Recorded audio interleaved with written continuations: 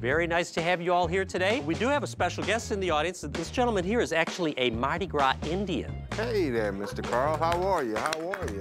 We have over 30 Mardi Gras Indian tribes here in New Orleans. The Yellow Pocahontas, Red Flame Hunters. What's the name of your Indian tribe? Golden Comanche.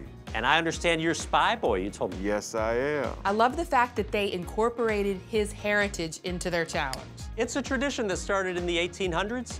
Today it has evolved into who has got the prettiest suit. That's right. It made me feel good to know that people respected the thing that I do. We folks here in New Orleans, we work all year long on creating a beautiful carnival for everybody to enjoy. Everybody thinks Mardi Gras was brought here to New Orleans first, but it was originally in Mobile, Alabama, and then we took over and put it on steroids and brought it clean through the roof. Let's step into the Mardi Gras Indian exhibit, and if you'd like to say anything, sir, just speak up and join in. Every year, we make a new suit.